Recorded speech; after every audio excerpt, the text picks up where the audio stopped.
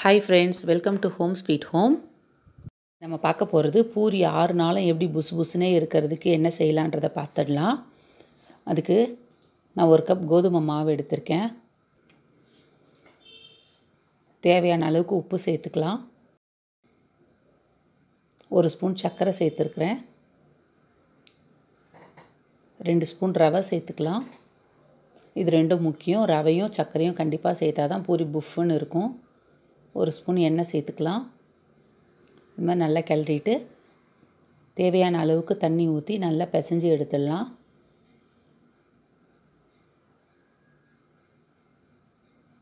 பாருங்கள் எவ்வளோ சாஃப்டாக ஆகிடுச்சு. சின்ன சின்னதாக உருண்டை எடுத்து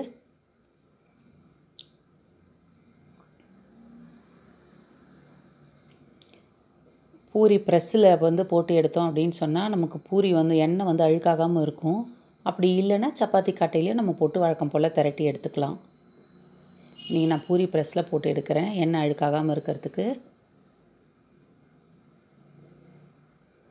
எண்ணெய் நல்லா காஞ்சிருக்கு. பூரி இந்த மாதிரி போட்டு லேசாக அழுத்தி விட்டோம்னா பூரி நல்லா பாருங்கள், பூரி நல்லா புஃப்னு உப்பி வருது.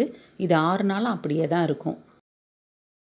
பாருங்கள் நல்லா செவந்து நல்லா இருக்குது. 2 பக்கமும் புஃப்னு இருக்குது.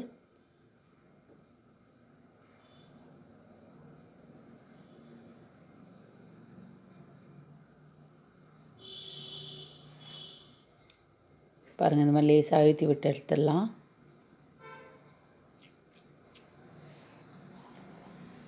இது 6 நாளும் அப்படியே தான் இருக்கும், புஃப்னே தான் இருக்கும். ஹோட்டல் டேஸ்ட்டில் பூரி ரெடி. இந்த வீடியோ உங்களுக்கு பிடிச்சிருந்ததுன்னா லைக் பண்ணுங்கள், ஷேர் பண்ணுங்கள், சேனல் சப்ஸ்கிரைப் பண்ணி வச்சுக்கோங்க. கீழே கமெண்ட் பாக்ஸில் கமெண்ட் கொடுங்க. தேங்க்யூ.